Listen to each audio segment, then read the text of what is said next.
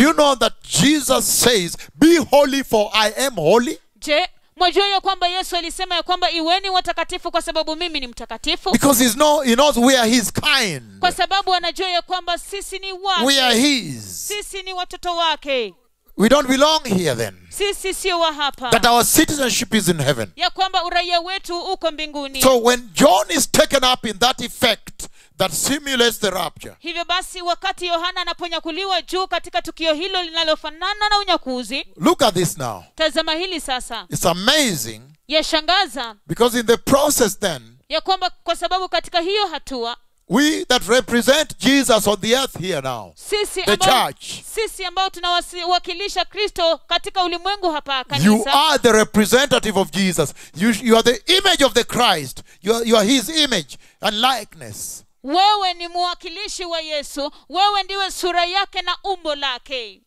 In other words, kwa maneno mengine, if the rapture is near, iwapo unyakuzi umekaribia, out of the signs you are seeing in your news, kutokana na ishara ambazo mnaona katika habari zenu, then you should be growing or getting closer to the fullness of the height of Christ. Hivyo basi ni lazima uwe unakomaa kufikia kile kimo cha Kristo. That Ephesians chapter 4. Hiyo ni Waefeso sura ya 4. That scripture andiko hilo of to grow the church, to mature the church, to reach the full stature of the Christ is a spiritual stature. Lile tukio andiko la kulikomaza kanisa, kulikuza kanisa ni kimo cha kiroho. Because he said, kwa sababu anasema, I am the light of the world. Mimi ni nuru ya dunia. And then he came back and said, na kisha karudi na kusema, you are the light of the world. Ninyi ndio nuru ya dunia. And then he goes away and he leaves you to do his ministry, to advance his ministry. Na kisha naenda na kuacha mkaendeleze huduma yake. Then he says, you are Christ ambassadors here on the earth. Na akasema ya kwamba ninyi ni mabalozi wa Kristo hapa duniani. You are the ones supposed to be reaching out on behalf of Christ, bringing the ministry of reconciliation to the earth. When they see these things happen, then you approach them, tell, let me explain to you this. The Messiah is coming. Ninyi ndio ambao mapaswa kuwa mnaenda nje na kuwafikia watu mkileta ule ujumbe wa upatanisho kwa dunia, ili kwamba mpate kuambia kwamba wakati mnapoona haya yakitendeka, basi mnahitaji kujua kwamba Masia anakuja. That is how it's supposed to be. You represent him. Hiyo inamaanisha kwamba ninyi mnamwakilisha. And if you are ambassadors of Christ, as the Bible says, na ikiwa ninyi ni mabalozi wa Kristo jinsi ambavyo Biblia inasema, I want to ask you a question. Nataka kuwauliza. Do you know what you ought to look like now, the hour when you're supposed to be going back? Je, mnajua jinsi ambavyo mapaswa kufanana wakati wa kurudi unapowadia? John was representing Christ here. Yohana alikuwa anamwakilisha Kristo hapa. You are representing Christ here. Wewe unamwakilisha Kristo hapa. And John is saying a time comes when rapture must take place. You must now go back home.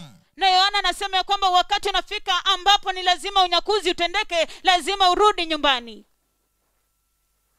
In other words, John was recalled the way you see sometimes an ambassador will be recalled home. Jinsi ambavyo mnaona wakati mwingine balozi anaweza kuitwa nyumbani.